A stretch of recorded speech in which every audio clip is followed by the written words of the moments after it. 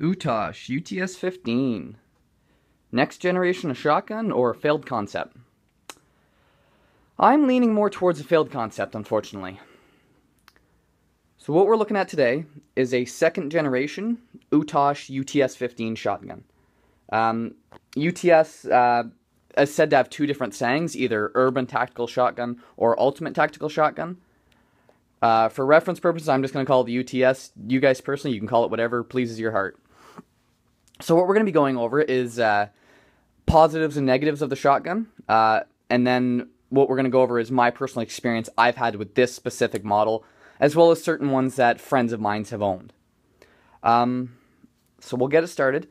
Just as a reference point, this shotgun is a Generation 2. To my knowledge, there are 3 out there, possibly 4. If anybody knows, please speak up and help out. And I've got exactly 2,000 rounds through this. So I've got exactly 20 flats of ammunition, and that's a sort of birdshot, buckshot, and slugs. The buckshot and slugs are all low, reduced recoil ammunition. So just so that's out there. So we'll get started. We'll start with the positives. So some of the positives of this gun are its overall size, being just under 30 inches, which is really nice for a shotgun. And second thing I've got to say about it is its capacity. It's pretty hard to beat 15 rounds of 12 gauge ammunition. Now, we'll roll through here. The thing I like a lot about this specific style shotgun over the KSG is its fire selector switch. Fire selector. It's magazine tube selector. I can't talk today. So right now in the position that it's in, straight up, I have the option to feed from both magazines simultaneously. Meaning I can pull the trigger 15 times before anything, before I run out of ammunition. Where, like the KSG, you can fire 7 or 8, and then you have to flick the tube selector to the other magazine. Now with this, I can do that. So let's say I've got buckshot loaded in one tube, birdshot in the other. I simply flick it over. Now when I flick this to the left side, it's going to feed from the right tube. If I flick this to the right side, it's going to feed from the left tube. In the middle, it feeds from both. Now a nice thing with this is it's a very positive detent. Like that's not going anywhere unless you really put some effort into it. So that's nice. Another wonderful thing is this guy runs with Beretta-style chokes, or Beretta-style threading. So let's say you own a Beretta shotgun, it is compatible with the Beretta chokes. This specific one's got the breaching choke on there. In case I just had to blow the hinge off a door, you know, because I'm cool like that. So, now moving on, I see this as a benefit. A lot of people don't, and I can understand that, but here's my argument to this. Is you've got this very open ports where you can see exactly how much ammunition you have. Now, a lot of people say that's just a point of ingress for dirt, mud, just debris. And I will defend the UTS for this. This is an urban shotgun. It's not something you're running out in a swamp or in the desert or in Afghanistan or the jungles, like the jungles of Vietnam. Like, the shotgun was designed primarily for law enforcement who are operating in urban situations. But that said, let's say you know, it's right after winter, there's a bunch of sand on the road, you drop it in a pile of sand. All these points of ingress you see are points for sand and debris to get out. It doesn't just sit in there and pile up in it. I mean, it can get out. A lot of people see this strictly as a point of ingress, not as also an exit point. So I will stick up for UTAS on that. Another thing, we will touch this later, but you have this port cover to access if in the event you have a malfunction. And then, lastly, if you guys are familiar with AR-15s, you'll be pretty familiar with this gun. In terms of the grip, you get an AR-15 style fire select. Gotta love that. Now, I will show you one more positive, which is the trigger. Let me show you guys how this trigger is. Yes, this shotgun is unloaded. Okay. Now I'm going to set the camera down for a second, and I'm going to show you guys the reset. Actually, yeah, I'll show you guys the reset.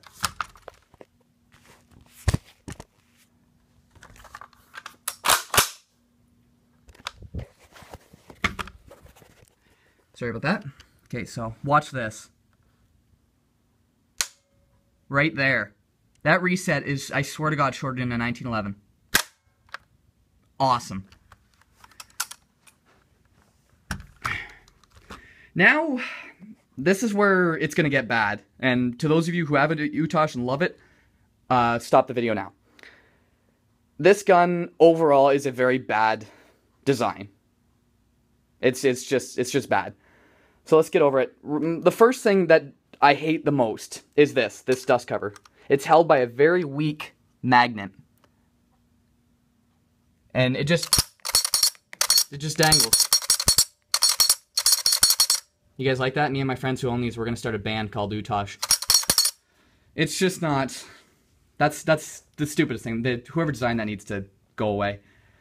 Another really bad thing. Now, I don't know what they were thinking when they designed this, but whoever thought this up needs to be shot with this shotgun, just to add insult to injury, is the action release button. Right there. It is, now, right now it's down because the action's open. There we go. It's flush. You see how my finger doesn't catch anything? It is completely flush with the base of the stock. Like, it doesn't make any sense. And it's a button behind you. So you have to push that in order to release your action or pull the trigger.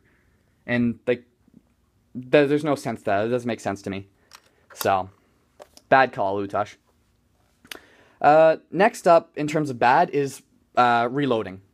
So the inside of this, you have to flip these covers open, which I don't mind. That doesn't bug me. It's this right here. You have to push this plunger forward before you can even load a shell. So you're basically loading a dead shell, then loading your ammunition before you can even get going. And inside here, this is sharp in here. Like some of these parts, when you're loading these shells, numerous times, as you can see, I've got scars. I've cut my fingers trying to load this shotgun. And the worst part is trying to top it off. So when, let's say this gun's loaded and you've closed this port, the plunger is pushing in on it. Actually, you know what? The plunger, you can see, is pushing in on it. So let's say this is another shell. I have to, in order to top this off, after, say, firing 5 or 6 rounds, I have to... I have to push that shell forward, then I have to push this one forward, then I can start topping it off. And that... crap. And that doesn't make sense to me. That's just a poor design idea. So, topping it off, not so much. Now, some people are gonna... I hear this a lot, actually. They do complain about the reload. Say, like, you know, what if a guy breaks into my home and I run out of ammunition? My response to that is if you fire 15 rounds of, let's say, double-aught buck at a home intruder, and that didn't solve your problem, get the fuck out of there, because, I mean, either you can't shoot for shit or something's really wrong. So that's all I have to say to that. Like, generally speaking, home defense, 4 rounds should cut it. In my opinion. Now, some people disagree. That's 100% okay. Now, some people do own this gun, and they have no issues with it whatsoever. And honestly, I wish I could say the same. Being a Gen 2, this one, it was plagued with issues. The start was just jamming. I couldn't get through 15 rounds without the gun malfunctioning, or having a failure to feed or failure to extract. Next up is, once that happened to me, at about 800 rounds in, the barrel snapped off. It actually, when I fired, I was using a slug, and it blew up, and this whole action part almost came up and hit me in the head. The only reason it didn't is because the dust cover, or the cover, was holding the back of the shotgun in place. So it did suffer a catastrophic malfunction. It has since been fixed, but now the issue that I'm having at the 2,000 round mark is there's a little lip right there. You can kind of see where it's a little shiny. Backed out from the barrel. And now the left side magazine, the shell gets hung up right there. So the left side magazine on this shotgun is completely inoperable. Now, I've thought about filing it down, but I don't want to. What a pain in the ass. So at this point, this is a standard 7-round shotgun. The right side magazine works flawless, left side not so much. And then you come up with the issue of short stroking. It's very easy to short stroke this shotgun. Very easy. You need to be very firm with that shotgun when you're racking the action. Like, you need to... It looked like I'm masturbating there, but I'm not. I swear to God. You really have to be firm with that action. So I really don't like that. And I actually called UTAS about this because their manual is useless. And I was curious more than anything is what kind of maintenance you need to do on this. Because you figure with a shotgun, it's pretty self-sufficient. I mean, shotguns are pretty robust. They say that this gun, in terms of lubrication, and this is from UTAS, this gun needs to be lubricated as much, if not more than, an AR-15.